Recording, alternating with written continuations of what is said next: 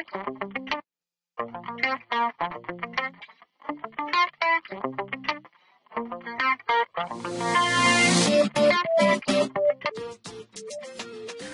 how are you? My name is Wess Murray of Essentially Fit, and the tip that I want to give to you today is around cardiovascular activity, and an easy way that you could do this is using stairs. If you live in a building, an apartment building with a lot of stairs, that's one way to do it. If you're at the park, there's stairs there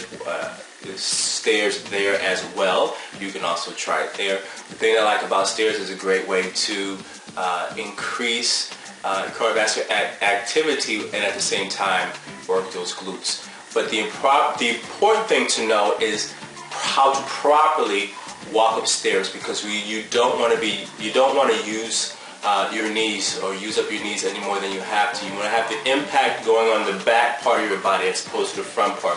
So one way of doing that is when you're taking that step, you want to be making sure that you're bringing the heel of your foot down first as you take that step, as opposed to, because most people go up the steps, they land on the ball of their foot first. That puts a lot of pressure on your knees, a lot of impact on your knees. But if you come up on your heel, right, heel first, then flatten your foot, heel, flatten your foot, you'll find that it'll take a lot of the impact off your knees, and you'll feel it more in your glutes as well.